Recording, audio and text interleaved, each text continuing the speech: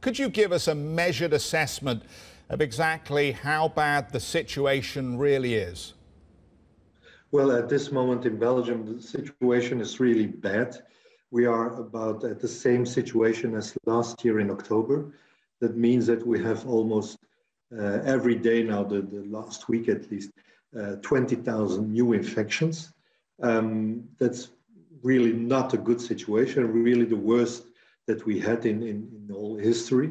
Now, the good news is that we have only half of the people on intensive care and half of the people on in hospital beds. So that means that the vaccination is protecting against the severe disease.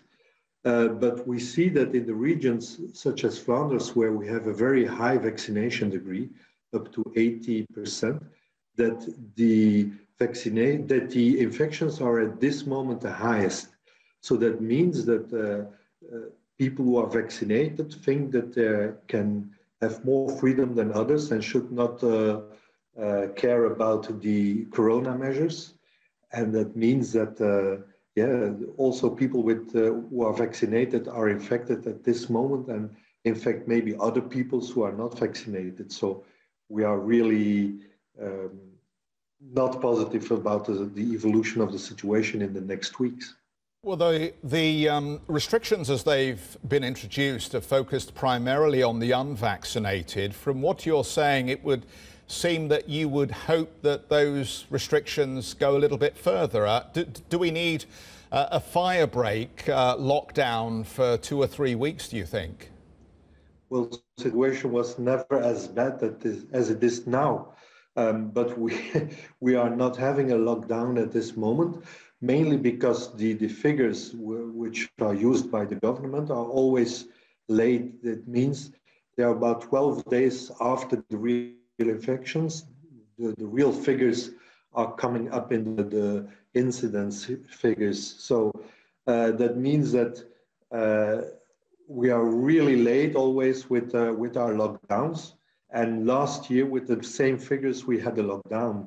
And then even with that lockdown, it takes many weeks before the situation is normalized in hospitals and at intensive care.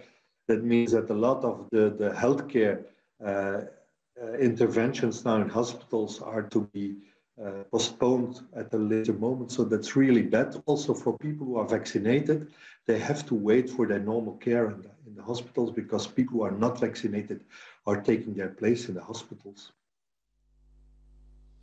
Dirk, looking at various international examples, you've got the Swedish model, you've got the zero COVID New Zealand model, and then you've got the British model, which is based on a high vaccination rate, but of course just letting higher numbers of cases go forth into the community thereafter as well. Is there a model which you think Europe should adopt, whether it's the zero COVID strategy of the New Zealanders, the Swedish model, or perhaps what the British are doing?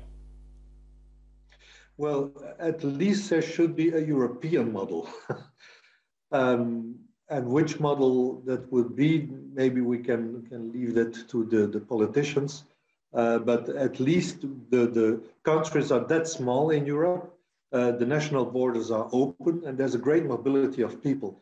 So that means that if you have very local measures, well, that will not work in Europe. So I think it should be a combination of vaccination, a combination of corona measures, eventually lockdowns, but not a situation as it is now, where really there are some situations where you have, when you walk at the other side of the street, there are other measures. Now that does not work, and people don't understand anymore what measures they should cope with. So I think we really need measures at the European level, not only for vaccination, but also for the measures against COVID.